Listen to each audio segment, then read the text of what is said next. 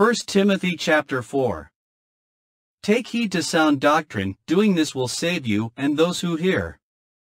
1 Timothy chapter 4 continues Paul's letter to Timothy, focusing on warnings against false teachers, and instructions for Timothy as a faithful minister of Christ. Paul addresses the influence of deceitful spirits and doctrines of demons and emphasizes the importance of training in godliness. Exegesis by sections and verses. Verses 1 to 5. Warning against false teachers. Paul warns Timothy that in latter times some will depart from the faith, being influenced by deceitful spirits and doctrines of demons. These false teachers will forbid marriage and certain foods, which God created to be received with thanksgiving by those who believe and know the truth. Verses 6 to 10. Training in godliness. Paul encourages Timothy to be a good servant of Christ, nourished by the words of faith and good doctrine. He emphasizes the importance of training oneself in godliness, which has value in both the present life and the life to come. Paul highlights his own labor and striving for the sake of the gospel. Verses 11 to 16. Instruction for Timothy.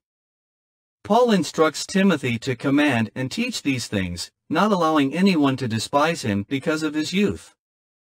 He encourages Timothy to set an example in speech, conduct, love, faith, and purity.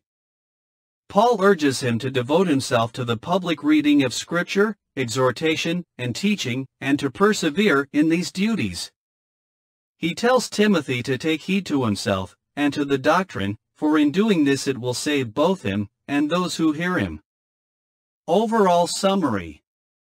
In 1 Timothy chapter 4, Paul warns Timothy about the influence of false teachings and the doctrines of demons that will arise in later times. He emphasizes the importance of staying rooted in the truth of God's Word, and warns against those who forbid marriage and certain foods. Paul encourages Timothy to train himself in godliness, and to set an example in speech, conduct, and love. He provides instructions for Timothy's ministry and emphasizes the importance of perseverance in teaching and exhortation. Paul also gives guidance on how to relate to elders.